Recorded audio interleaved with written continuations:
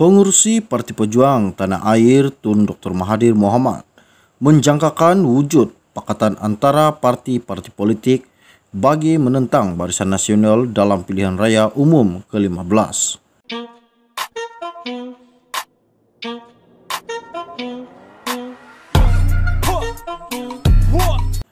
Beliau mengakui sudah ada pendapat disuarakan parti pembangkang untuk membentuk pakatan susulan perpecahan yang hanya akan memberi kelebihan buat BN.